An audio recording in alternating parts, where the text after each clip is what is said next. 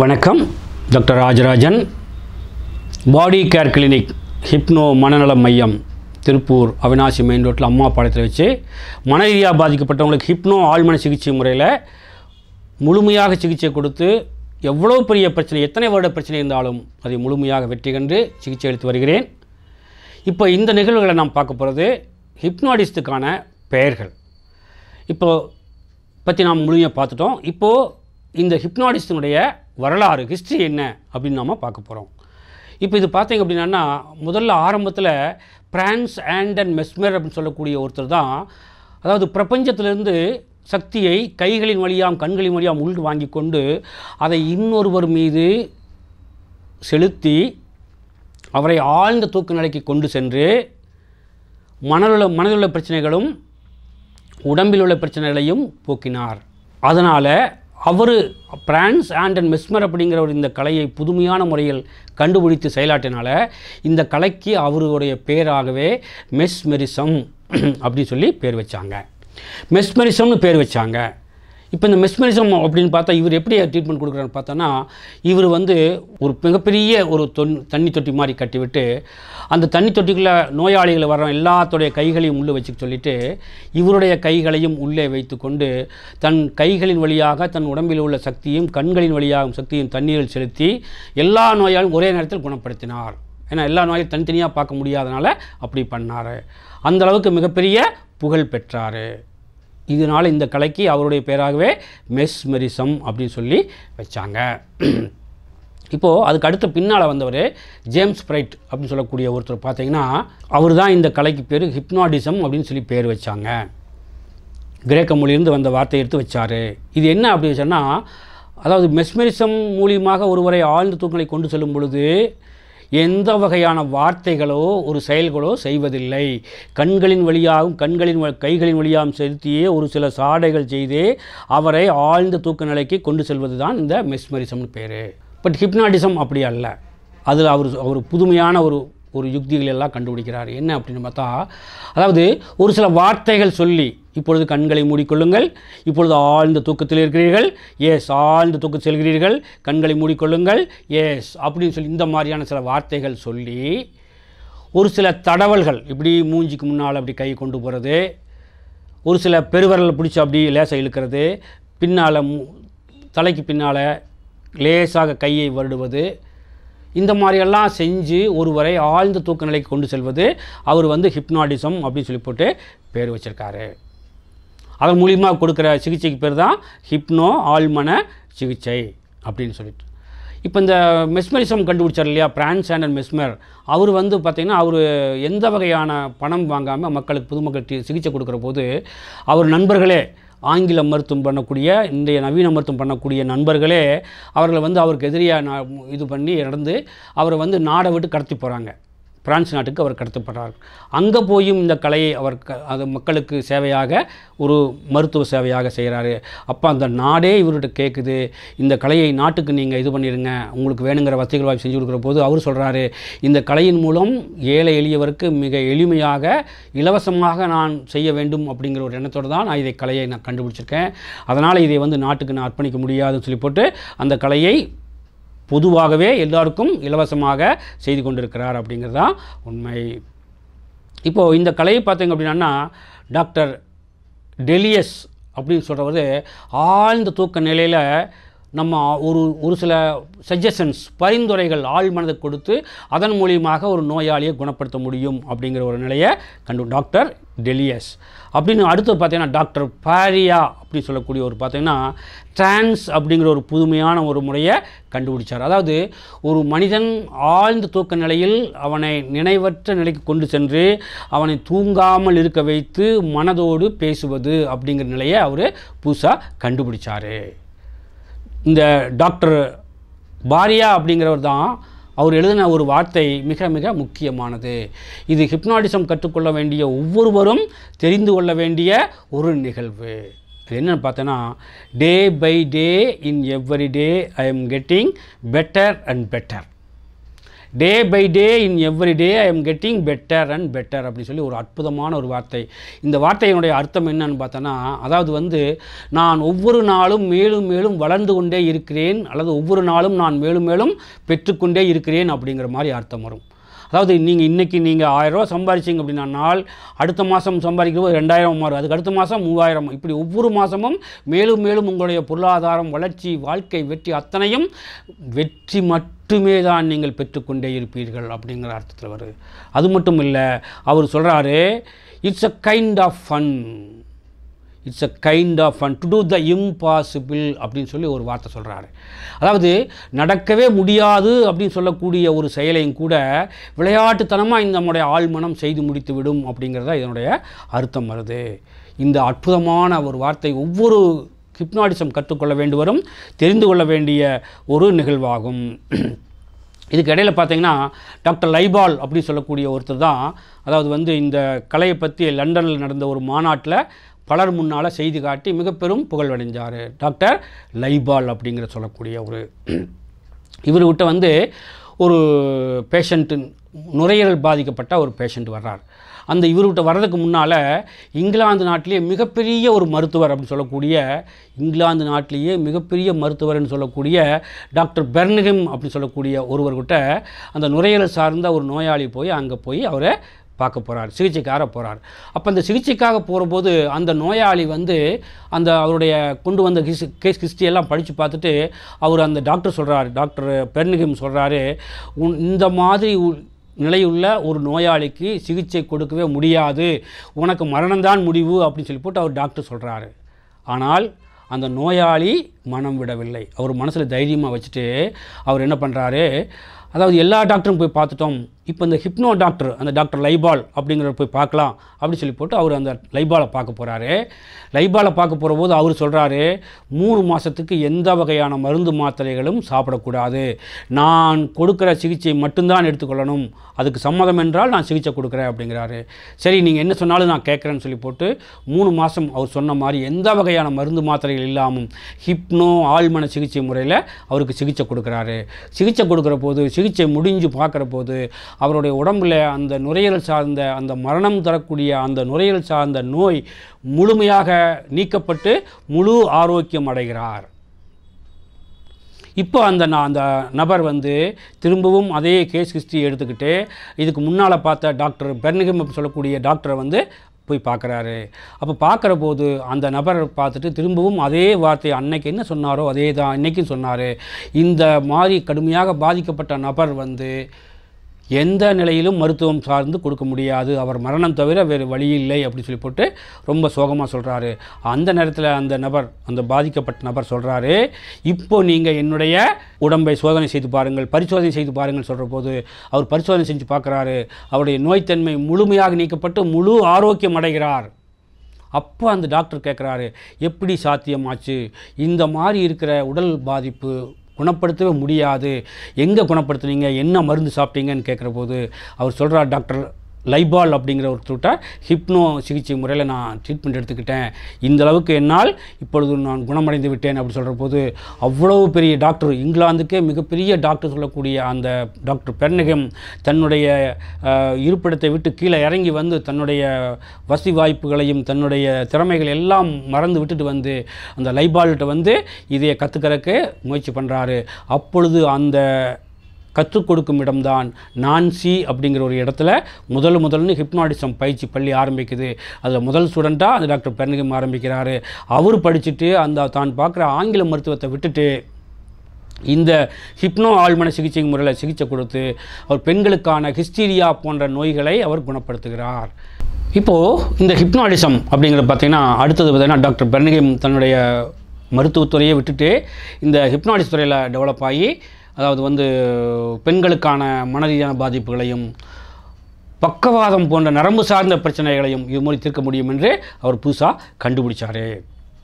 கண்டுபிடிச்சி மிகப்பெரிய புகழ் பெற்றார். அது மட்டும் இல்லை, டாக்டர் எஸ்டைல் அப்படின்னு சொல்லக்கூடியவர் நம்ம இந்தியாவில் கல்கத்தாவில் எஸ்டைல் இங்கிலாந்து அவர் இங்கே வந்து அவருடைய கிளினிக் வச்சு இந்த ஹிப்னாட்டிசம் மூலியமாக ஒருவருக்கு ஆழ்ந்த தூக்கங்களை கொண்டு சென்று ஆப்ரேஷன் பண்ணி சக்ஸஸ் பண்ணதே நம்ம இந்தியாவில் தான். பல ஆப்ரேஷன், நூற்றுக்கணக்கான ஆப்ரேஷன்கள் இந்த ஹிப்னாட்டிசம் மூலிமா அவரே வெற்றியடைய வைத்திருக்கிறார். அதுதான் உண்மை. அது மட்டுமல்ல, இந்த ஹிப்னாட்டிசம் மூலியமாக நம் உடம்பிலே இருக்கிற இரத்த ஓட்டம், இதயத்தையே நிறுத்துவது, நுரையீரல் செயல்பாடுவதை நிறுத்தக்கூடிய சக்தியும் இதற்கு இருக்குது அப்படின்னு சொல்லி போட்டு ஒரு சிலருக்கு இதை கண்டுபிடிச்சிருக்காங்க. அதாவது தன் உடம்பிலிருந்து மரணமடைய செய்து, உடம்பிலிருந்து உயிர் பிரிய செய்து, மீண்டும் சில மணி நேரம் கழித்து ஒருவரை மீண்டும் அந்த உயிர் அந்த உடம்புக்கு செலுத்த முடியும் அப்படின்னு சொல்லி சிலர் கண்டுபிடிச்சிருக்காங்க. இந்த அற்புதமான ஒரு நிலைக்கு இந்த ஹிப்னாட்டிசம் நிலை மட்டும்தான் இருக்கும், வேறு எதுலேயுமே இருக்க முடியாது. அமெரிக்காவில் ஒருத்தர் வந்து ஒரு இராணுவ வீரர்கள் மத்தியில், இராணுவ கேப்டன் மத்தியில் ஒரு ஹிப்னோ தெரபிஸ்ட் செஞ்சு காட்டின ஒரு நிகழ்வு. அதாவது ஒரு மனிதரை வந்து ஆழ்ந்த தூக்கங்களை கொண்டு சென்று ஹிப்னாடைஸ் பண்ணி அவருடைய உடல் அடக்கம் செய்யக்கூடிய அந்த சவப்பெட்டியில் வச்சு மண்ணுக்குள்ளே புதைச்சி வச்சு கிட்டத்தட்ட 20 நாட்களுக்கு மேல் கழித்து அந்த பெட்டியை திறக்கும் பொழுது அந்த நபர் அந்த ஆழ்ந்த தூக்க நிலையிலிருந்து தன்னிலைக்கு வரும் பொழுது ஒரு மிகப்பெரிய ஒரு புத்துணர்ச்சியுடன் திரும்பி வந்ததாக ஒரு புத்தகத்தில் படித்த ஒரு கருத்து எனக்கு இருக்குது. அப்போ ஒரு மனிதனை இறப்பு நிலைக்கு கொண்டு போய் சொல்ல முடியும், இறக்க வைக்க முடியும், அவனை திரும்பவும் பிழைக்க வைக்க முடியும் அப்படிங்கிறது இந்த ஹிப்னாட்டிசம் மூலியமாக செயல்படுத்தி காட்ட முடியும். அது மட்டுமல்ல, ஒரு மனிதனுடைய ஆழ் மனதின் மூலியமாக ஆழ்ந்த தூக்க நிலைக்கு கொண்டு சென்று அவருடைய ஆழ் மனதை வெளியே அனுப்பி 100 கிலோமீட்டரில் 200 கிலோமீட்டர் 500 1000 கிலோமீட்டருக்கு அந்த பக்கம் உள்ள ஒரு மனிதனுடைய செயல்பாட்டை தான் இருக்கும் இடத்திலிருந்தே ஆழ் மனதின் மூலியமாக கண்காணிக்க முடியும், செயல்படுத்த முடியும். அங்கே என்ன நடக்கிறது என்று பார்த்து இங்கே இருக்கிற நபருடைய வாயால் சொல்ல வைக்க முடியும் என்பதையும் கண்டுபிடித்திருக்கிறார்கள். அது மட்டும் இல்லை, அதாவது இந்த இது பார்த்திங்கன்னா அகத்தே ஊறிய நஞ்சை அகத்தே சென்று தீர்க்கும் மருத்துவம்தான் சிறந்த மருத்துவம். அகத்தே ஊறிய நஞ்சு அப்படின்னு என்ன? அகத்தினா உடம்புக்குள்ளே மனசுக்குள்ளே ஏற்படக்கூடிய பிரச்சனைகள், மனநோய்கள், மன பாதிப்புகளை வந்து மனசுக்குள்ளேயே போய் அந்த மனசுக்குள்ளே இருக்கிற பிரச்சனையை போக்கக்கூடிய மருத்துவம் தான் மிகப்பெரிய மருத்துவம், அற்புதமான மருத்துவம். அந்த மருத்துவத்துக்கு பேர் தான் ஹிப்னாட்டிசம், அதாவது ஹிப்னோ ஆழ்மன சிகிச்சைன்னு பேர். இந்த ஹிப்னாட்டிசம் மூலியமாக ஒருவரை ஆழ்ந்த தூக்க நிலைக்கு கொண்டு சென்று அவருடைய ஆழ் மனதில் அவருக்கு தேவையான என்ன பதிவுகளை பதிவு செய்து அவரை வாழ்க்கையில் முன்னேற வைக்க முடியும், அந்த சாதிக்கலாம், அவருடைய வாழ்க்கையை வெற்றியடை வைக்கலாம். அந்த அற்புத சக்தி வாய்ந்ததான் இந்த ஹிப்னாட்டிசம் என்று தெரிய வந்தது. இந்த ஹிப்னாட்டிசம் வந்து இயற்கையாகவே நம்முடன் வாழ்க்கையில் தொடர்பு கொண்டிருக்குது அப்படிங்கிறது ஒரு சில காரணங்களுடைய நம்ம உண்மையை தெரிஞ்சுக்கலாம். நம்முடைய சாதாரணமான வாழ்க்கையில் வந்து ஹிப்னாட்டிசம் நம்முடன் தொடர்பு கொண்டிருக்கிறது. எப்படி அப்படின்னு பார்த்தீங்கன்னா, இப்போது நம்ம கோயிலுக்கு போனால் அங்கே பார்த்திங்கன்னா வேப்பன் தலை வச்சு அடித்து சிறகடிப்புன்னு சொல்லுவாங்க, அதாவது மந்திரித்து விடுதலை அப்படி சொல்லுவாங்க. இதுவும் கூட ஒரு வகையில் ஹிப்னாட்டிசம். இது எப்படி ஹிப்னாட்டிசம் ஆகுது அப்படின்னு பார்த்தோன்னா, இப்போ அதுக்கு ஒரு நிகழ்வு சொன்னால் உங்களுக்கு ஈஸியாக புரிஞ்சுக்கும். இப்போது ஒரு கிராமத்தில் ஒரு பாட்டி அம்மா இருக்காங்க, ஒரு 80 வயசு பாட்டி இருக்காங்க. அந்த அம்மா வந்து பாத்ரூம்குள்ளே போகும்போது வழுக்கி விட்டு விழுந்து அவங்களோட இடுப்பு எலும்பு அடிபட்டுருச்சு. இதே ஆஸ்பத்திரிக்கு கொண்டு போகிறாங்க. ஆஸ்பத்திரிக்கு கொண்டு போகும்போது அந்த அம்மாவுடைய சிகிச்சை வயசானதுனால, சிகிச்சை ஒரு முறை ஒத்து வராதனால ஆப்ரேஷனெல்லாம் பண்ணுறாங்க, நிறையா செலவு பண்ணுறாங்க. பட் இருந்தாலும் அது 3 மாதம் கழித்து அந்த அம்மா இறந்துடுறாங்க, படுத்து படுக்கையாக இருந்து இறந்துடுறாங்க. இந்த நிகழ்வு அந்த அம்மாவுடைய பேரன் ஒரு நகரத்தில் இருக்கார், நல்லா படித்தவர், இன்றைக்கி நிறையா சம்பாதிக்கக்கூடிய அளவுக்கு தகுதி உள்ள நபர். அவர் என்ன பண்ணுறாரு, அவரும் ஒரு நாள் பாத்ரூமில் போய் அதே மாதிரி பாத்ரூமில் வலிக்கி விட்டு விழுந்துறாரு. அப்போ விழுகிற போது என்னாச்சுன்னா, அந்த நபர் வந்து தன் பாட்டி இப்படி தானே விழுந்திருப்பாங்களோ அப்படின்னு சொல்லி போட்டு டக்குன்னு அந்த பாட்டி உடம்பு படுத்து இறந்தது டக்குன்னு அவருடைய ஆழ் மனதுக்குள்ளே பதிவாயிடுச்சு. இப்போ இந்த ஆழ் மனசுக்குள்ளே பதிவான உடனே அந்த நபருக்கு என்னாச்சு, ஹாஸ்பிட்டலுக்கு கொண்டு போகிறாங்க. இடுப்பு எலும்பில் அடிப்பட்ட மாதிரி ஒரு ஃபீலிங்ஸ். ஹாஸ்பிட்டலுக்கு கொண்டு போகிறாங்க. ஹாஸ்பிட்டலில் அங்கே வந்து எதுவும் செயல்படுத்த முடியல. எத்தனையோ ட்ரீட்மெண்ட் கொடுக்குறாங்க, மாவு கட்டு போடுறாங்க, ஆனாலும் அது செயல்படுத்த முடியல. அவருக்கு எந்த செயல்பட ஒரு 4-5 மாதம் ஆகிடுச்சு. எந்த ஒரு நிவாரணமும் அதில் கிடைக்கல. பல லட்சங்கள் செலவாயிடுச்சு. இப்போ அவரால் எந்திரிச்சு நடக்குன்னா இன்னொருத்தோட துணையோடு நடக்க வேண்டிய நிலைமை. ஒரு குச்சி ஊன்னிட்டு தான் நடக்கிறாரு. இருந்தாலும் அவருடைய வயசு 40 வயசு ஆகுது. பட் அந்த வீட்டில் வேலை செய்யக்கூடிய ஒரு அம்மா அவங்க சொல்கிறாங்க, எங்கள் ஊரில் ஒரு அம்மா இருக்குதுங்க, வயசான ஒரு அம்மா இருக்குது. ஊர் எல்லையில் ஒரு வேப்ப மரத்துக்கு அடியில் ஒரு ஒரு ஆசிரமம் மாதிரி வச்சு நடத்திட்டுருக்குறாங்க. வர்றவங்களுக்கு இந்த மாதிரி உடம்பு சரியில்லை அப்படின்னா மந்திரிச்சு விடுவாங்க, நீங்கள் அவங்ககிட்ட போயிட்டு வாங்க ஒரு தடவை அப்படின்னு சொல்லி போட்டு சொல்கிறாங்க. இந்த நாகரிக வாழ்க்கையில் இருக்கவங்களுக்கு வந்து எதை தின்னா பித்தந்தீரும் அப்படிங்கிற இடத்துல இருக்கிற நிலையில் சரி அங்கே தான் போய் பார்க்கலாமே அப்படின்னு சொல்லி போட்டு எத்தனையோ கோயிலுக்கு போயிருக்காங்க, அங்கே தான் போய் பார்க்கலாமேன்னு சொல்லி போட்டு அந்த இடத்துக்கு அந்த வேலை செய்கிற அம்மா சொன்ன இடத்துக்கு போகிறாங்க. போகிறபோது அந்த இடத்துல உட்காரதுக்கு கூட இடம் இல்லை, அவ்வளவுக்கு சாதாரணமான ஒரு சின்ன குடிசை மாதிரி இருக்கிற இடம். இப்போ இந்த இடத்துல அங்கே போய் எப்படியோ அந்த அம்மா ஒரு கல் எடுத்து போட்டு அந்த நபரை உட்கார வைக்கிறாங்க. உட்கார வச்சுட்டு அவங்க தேங்காய் பழமெல்லாம் கொண்டு போனது அந்த எங்கே இருக்கிற சாமி படங்களுக்கெல்லாம் தீபம் காட்டிட்டு சாமி முடிச்சுட்டு அது கை நிறையா விபூதம் எடுக்கிறாரு. விபூதி எடுத்து அந்த எந்த கால் அடிபட்டிருக்குதோ அந்த கால் மேலேருந்து கீழே வரைக்கும் அப்படியே அந்த விபூதியை தொடவுறாங்க. தொடவிட்டு அந்த தேங்காய் உடைச்ச அந்த திருநீர் அந்த தீர்த்தத்திலிருந்து எடுத்து என்ன பண்ணுறாங்க, அந்த நபருடைய முகத்தில் வேகமாக அடிக்கிறாங்க.